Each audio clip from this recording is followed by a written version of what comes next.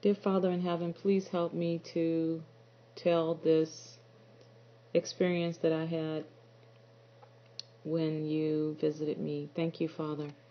Give me your Holy Ghost. In the name of your Son, Jesus, my Lord. Amen. So I had this vision about 3 years ago as well. God is telling me to tell these visions that I had. Now, this is one time I was deeply in prayer to God, and I was really worshiping God and praying, and I can't remember I was fasting or not, but I was really in the spirit, and Jesus came to me, physically came to me, but I didn't get to see him, and I'll explain. When he came in, I felt his presence all around me, and it was as if, and he's visited me another time as well, I shared this before. It was as if all of the energy in the room was being pushed out, all of the negative energy, the darkness, and the room was surrounded by this horrendous love, this horrendous peace. It was very peaceful, very loving, more than anything I've ever experienced in my entire life, and I was overwhelmed by it. But as he began to come in the room, all of a sudden I hit the floor, like my face went straight to the pavement, because I saw all the unforgiveness that I had in my heart. I was full of unforgiveness, bitterness at this time, and I was a Christian. Well, at least I felt that I was. But I was full of unforgiveness and bitterness. And I could not stand to look at God. Because he revealed that in my heart, I know that God has visited sinners before, and they was able to look at him, and they didn't feel the way that I did, and that's great. But he let me see that bitterness and unforgiveness. And that love was so powerful and strong as it entered that room. I could not stand before a holy God with that unforgiveness and bitterness in my heart, okay? And I could not look him in the face. So I saw him. I fell to the ground. And I knew it was Jesus. I knew without a shadow of a doubt that it was Jesus before, I could even see him. And you have to have these experiences to know what I'm talking about. You know that it's God. You know that it's Jesus. There's no doubt about that. So anyway, I fell to the ground, and I was really distraught over everything. And I saw him in the spiritual realm, and I saw him entering in the room. He let me see him through the spiritual realm because I couldn't look at him. And as he's coming into the room, he began to show me these visions. And he said to me, it was as if he was introducing himself to me. This was the first time that he physically visited me, okay? And he came to me and he introduced himself, and he said, I have been with you since you was in the womb.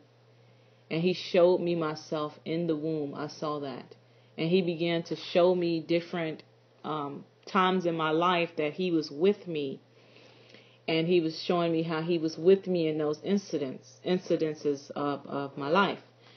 So it was like he was just introducing himself. And then he began to show me these criminals, and some of them were in the act of committing crimes, and these things was flashing really, really fast, and I was able to comprehend everything he was showing me, and I was able to retain the knowledge of everything he was showing me. And so I talked about this in my New Jerusalem video, that we will have abilities like this. But anyway, let me go on. So he's showing me these people in an act of sin. Great sin. I remember seeing this man, and he was a serial murderer. I saw a couple of serial murderers. I saw a guy who he was like a Hitler. It wasn't Hitler, but he was like a Hitler, and he was responsible for killing like many, many, many people, probably thousands or hundreds of people. I don't know, but a lot. And Jesus was saying that how he loved these people, okay? And, how he had love for these people. And he showed me pedophiles. I saw pedophiles, and I'm going to tell you, he showed me people murdering people in the act of committing heinous crimes.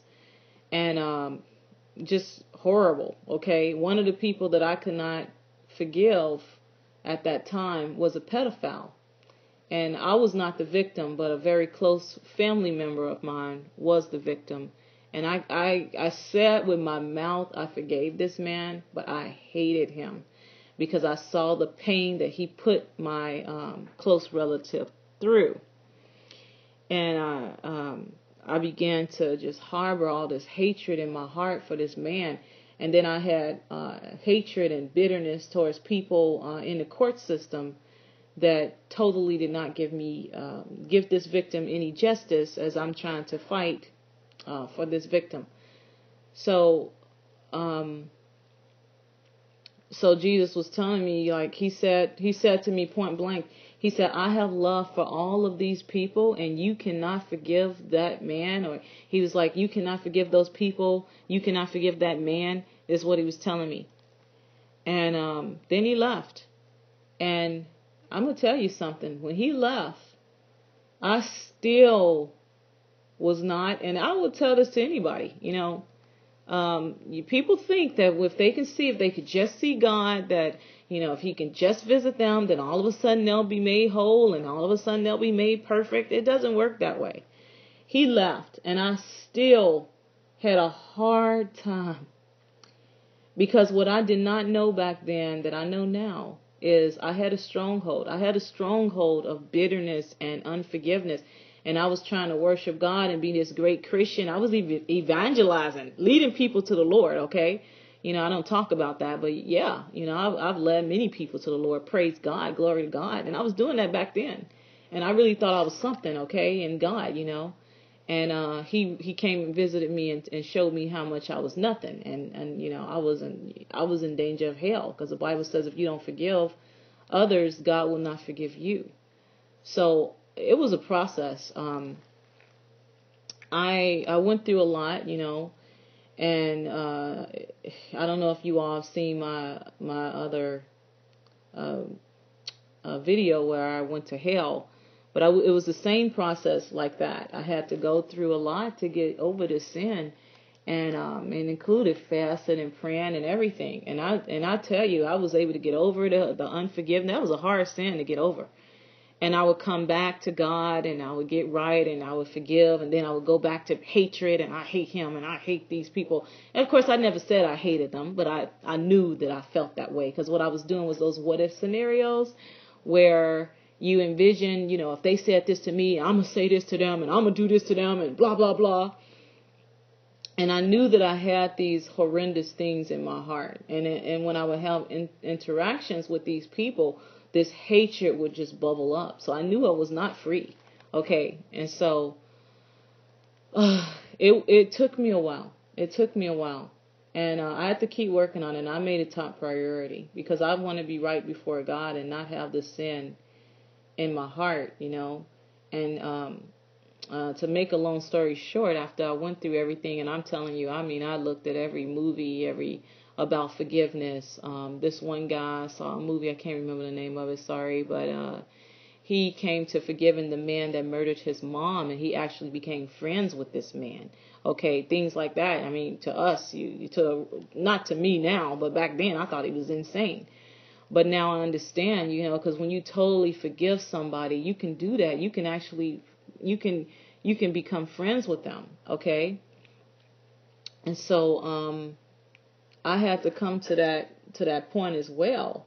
And, I felt like God asked me if they was falling off a cliff, would you reach out to save them, And back then I was unsure, like, I don't know, I might let them fall, But I had to come to the terms with that. And so then I began to reach out to one particular person that I had harbored a lot of unforgiveness towards. And I told him, you know what? I forgive you. And this person kept denying that he had did this child molestation thing to this child. He kept denying it. And I said, you know what? It doesn't even matter. It doesn't even matter. And I meant it. And I said, I forgive you. I love you with the love of the Lord. I'm praying for you.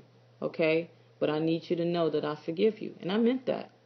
And since that has happened, I have prayed for this young man, an old man or whatever he is. But I have prayed for the people in the court system, and I've learned to forgive them. And now, Satan, he doesn't even try to tempt me with those kind of thoughts of unforgiveness anymore. He used to, and I used to have to fight it. But now I don't even get them anymore because my heart is filled with love for them and compassion. I began to get compassion for these people. So anyway, this is a warning, another warning video. God is having me do these videos, and I have to be obedient and do what he tells me to do because he is God and I am not. And I was told specifically by a brother in Christ that he told me point blank that it was some videos that I need to get out, that God wants me to get out. So I am being obedient to God, and somebody needs to hear this message. Somebody has unforgiveness in their heart, okay? And, I haven't given a whole testimony of everything that I've been through. And I want to share, just a little bit, but I'm going to tell you guys, point blank, I have been through everything, just about everything that a person can ever go through. Okay. So when I say that I got to the point to forgive, this is no easy feat for me. I have been raped before, okay? So I know what that's like. I have, my son was murdered. I have another child, that was victimized that I'm not going to go into, but, and I've had horrible things happen to me. People treat me unfairly. I know all about that, and, just abnormally unfairly, and then coming to find out, if you all saw one of my videos, that a lot of these things that I've been through was curses, spouses cheating and, things like that, and curses that I went through, because I definitely was breaking the covenant. I'm not going to be in denial like a lot of people, like, yeah, I'm perfect. No, I was out there. I was worshiping God with my tongue. I was doing lip service, and I was living like a heathen. And, I was paying for that. And it opened the door to Satan. The Bible says, give no place to the devil. And I went through a lot, and that's, I'm not even going to say so much as all of that. Yeah, I went through stuff when I was little. Okay. So, I've been there. I talk to people all the time, and I've ministered to a lot of people, glory to God. And God leads me to these people all the time because their stories are like mine, and I can relate to them. I know what it's like to feel pain. I know what it's like to feel rejected. I know what it's like to feel alone, to feel so alone, like nobody cares about you, like you are in this world alone, okay? I know what that feels like, and I praise God that I got over those things, but I got over it with God, and that is my prayer for you all. Be forgiven. Forgive these people, because what God told me once is that I'm on my way to heaven, and he told me clear as day that the people that, some of the people that were persecuting me, he showed me the flames, okay? And not once, on three separate occasions, he showed me these flames about 40 feet from the ground. And he told me they was going to burn in those flames. He told me that point blank. And I would love to say, he said, if they don't repent. But he told me point blank, they're going to burn in those flames. That's what he said. But then he told me right after that, he said, it is not my will that any should perish. He told me that point blank. He don't want people to go to hell, okay? So he wants us to have compassion. He wants to pray. He wants us to love. And I had to learn all of these things. If you're right with God, you're going to heaven. We're not going to hell. We're going to glorious kingdom of God.